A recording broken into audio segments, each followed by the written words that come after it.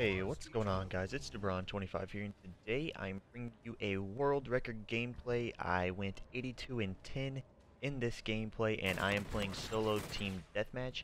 Now, that's the reason why this is the world record, is because I'm playing solo team deathmatch. I'm not playing with a team, so other people have gotten the full 100 kills in team deathmatch before, but they played with a party of 6, and then their 5 teammates literally didn't get a kill, so there was only one person going around and getting kills. But in this gameplay, I'm literally playing by myself, nobody else in my party at all, just playing with random people, and they just don't get kills this game. They're literally trash. Like, they should not be playing Call of Duty public matches, basically how bad they are. Like, it was ridiculous.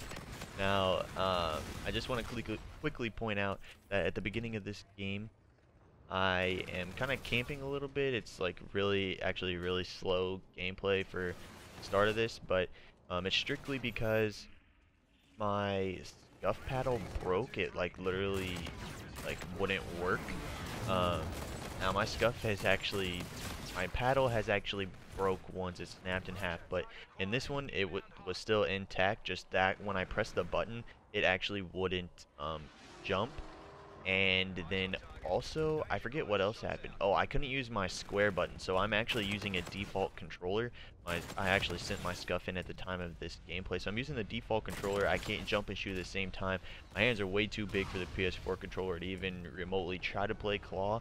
So I'm just playing default settings with tactical button layout. But yeah, I just wanted to point out that it's not going to be like super over the top, like jumping over stuff and killing people. Like, it's not going to be like top of the line gameplay, I guess is what I'm saying. But yeah, so I just wanted to point that out, that my scuff paddle was broke, so that's why at the beginning of the gameplay my play style was a little bit slow. But once I start getting kill streaks and stuff, I start running around a little more.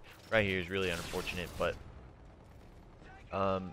the other reason why this is a world record, you guys might look up solo world record TDM kills, and the actual world record is 83.